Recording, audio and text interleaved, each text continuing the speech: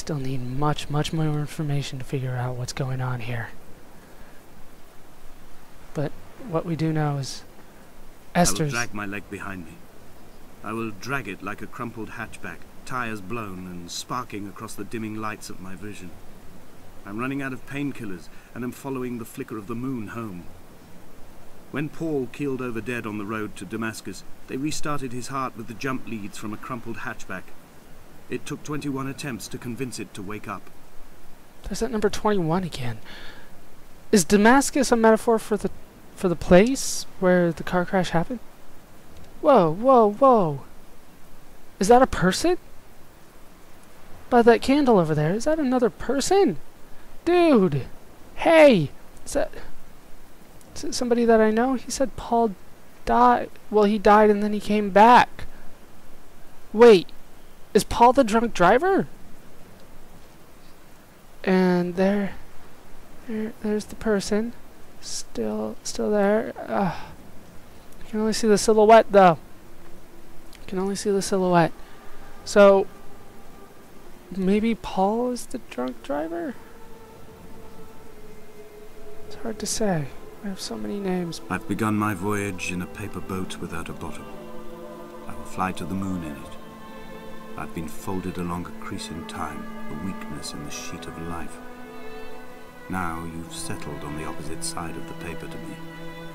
I can see your traces in the ink that soaks through the fiber, the pulped vegetation. When we become waterlogged and the cage disintegrates, we will intermingle. When this paper aeroplane leaves the cliff edge and carves parallel vapor trails in the dark, we will come together. Where the hell did it go? There was somebody here. We all saw it, didn't we? I've been too small, but I saw it. And lo, he was proceeding on his journey. I am going on my journey. Am I on this journey too? Is it the narrator's journey?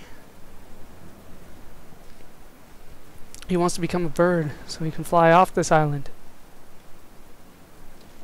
Are we going to help him with that? Will that solve his grief?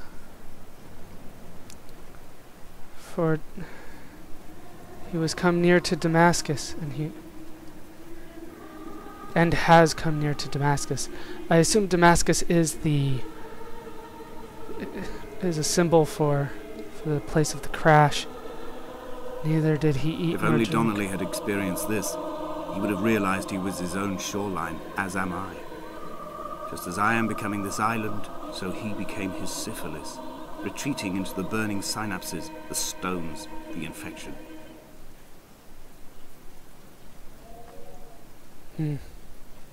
So, okay, the carrot.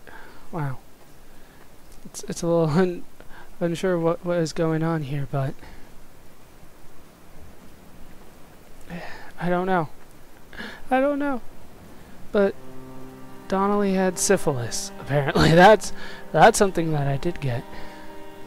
Let's head up here. There's another. Returning to my car something. afterwards, hands still shaking, and a head split open by the impact. Goodbye to tearful aunts and traumatized uncles. Goodbye to the phenomenal. Goodbye to the tangible.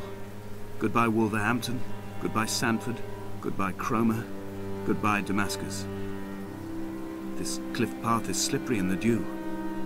It is hard to climb with such an infection. I must carve out the bad flesh and sling it from the aerial. I must become infused with the very air. What? So wait, the narrator is the drunk driver? I'm confused. The narrator... It's definitely implied that the narrator was the drunk driver. Maybe there were 3 people there. Maybe all 3 of them were there. I always assume that it was just 2, the drunk driver and Esther. And it came to pass that as I made my journey... I can't read anymore. I can't... Whoa, look at that. What do we have over here? Just a candle? Nothing. And there it is. There it is. It's all mixed up together now. It's hard to say. H2NCH3 into a giant compound here. Is that the pharmaceutical one that he was trying to sell? We'll just move on and we'll head up and hopefully we can find more answers up there. And it came to pass that as I made the journey, right, we saw that from the other side. I couldn't read any further. Just continue heading up along the candles. The candles. Journey. And was come nigh unto Damascus. I can't read anything else, really. Something noon. I have no idea. I'm too close. I can't see it from here.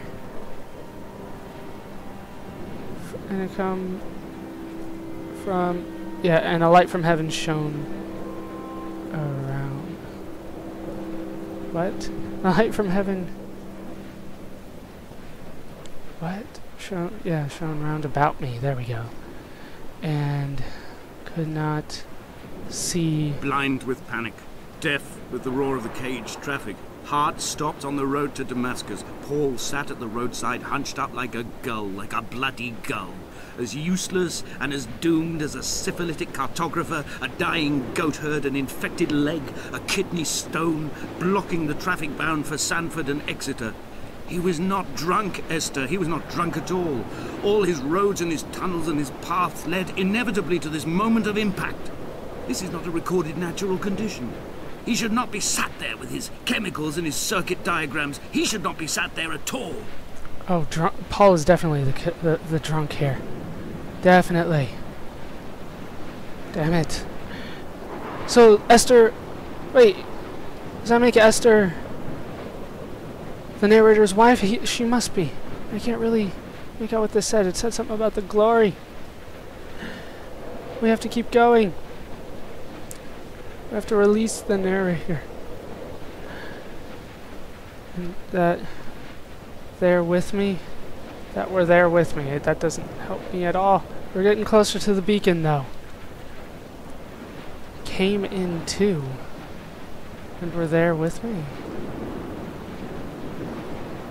Wow, look at that. We have to keep going. It was authorized personnel only a while ago. Damascus. I can still hear the gulls. I can hear the clacking of the fence against itself. We are almost there. That must be our ultimate destination. There it is. We will leave twin vapor trails in the air. White lines etched into these rocks. Let's head on up. Dear Esther, I have burned the cliffs of Damascus. I have drunk deep of it. My heart is my leg, and a black line etched on the paper all along this boat without a bottom. You are all the world like a nest to me. Eggs unbroken form like fossils, come together, send small black flowers to the air. From this infection, hope. From this island, flight. From this grief, love.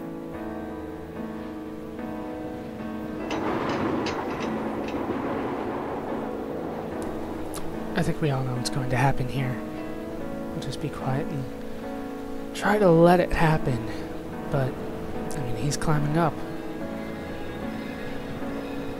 He's been saying it all along. Becoming a goal. Be like transcendence.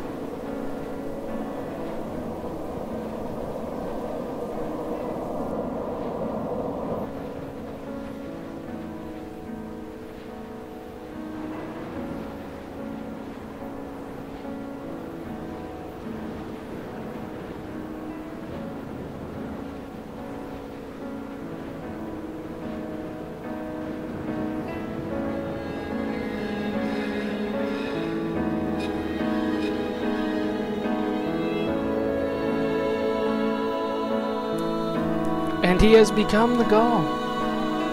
You might be able to see the shadow there. as he passes over the rocks. He has become the gull, and he's going to be flying on.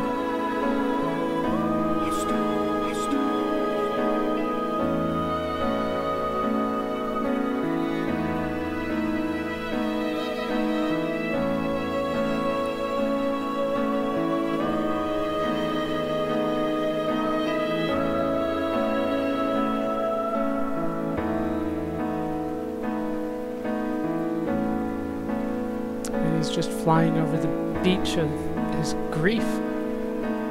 It's where he's grieved for so long.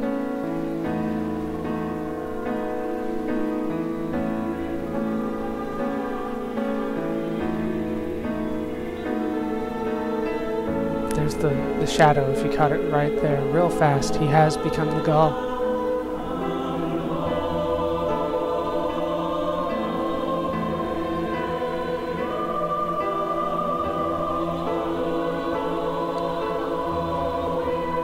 Flies over the Armada. There's the last one. And he flies out.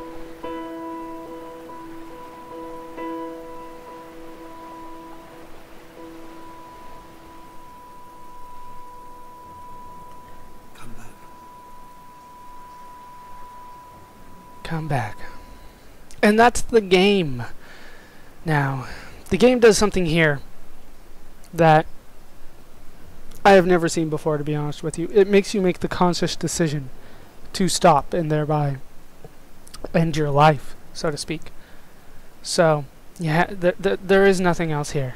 We are done. You can still hear the sound effects going on, but there is nothing more to come. So that's the game. Yeah, exit to main menu here. That was quite an experience. I hope you guys did enjoy it. It's hard to really start putting the pieces together that were presented here. To be honest, when I played it through the first time, they made it a little bit more clear. Paul is, based on my interpretation, the first time he was the narrator. This time I'm not so sure. And then Jorgensen was the drunk driver last time. I'm like, my mind is boggling. It's hard to put it all together. And every time you play it, you'll get a new experience. And I think that's what's one of the beautiful things about this game, along with the environment and the ambiance and the story. It's quite a compelling story. Let's go ahead and show the credits while I have while I talk about. Let's let these run. Quite an interesting game. I really do enjoy it. I think it really does qualify as a game, even though I know a lot of people don't necessarily feel the same way. I feel like there is enough variance to it that it'll bring you back for more. It's something that I feel was beautifully done. I knew there were vocals. Clara, I'm on to you. It was you all along. University of Portsmouth. And then Valve, because this is available on Steam. Quite a game. And to be honest, I am a big fan. I didn't think I would be, but you know, just going through this once sold me on it, and going through it a second time makes me want to go through it a third time, to be honest with you, because every time I go through it, it brings a different experience to me, because everything is slightly different. So that is going to do it for these parts of Baller Does Something Random. This has been Dear Esther. Hope you guys have enjoyed these parts. I doubt I made very many jokes, so I don't hope you laughed, but I do hope you learned. And I hope to see you guys next time. Thanks for watching.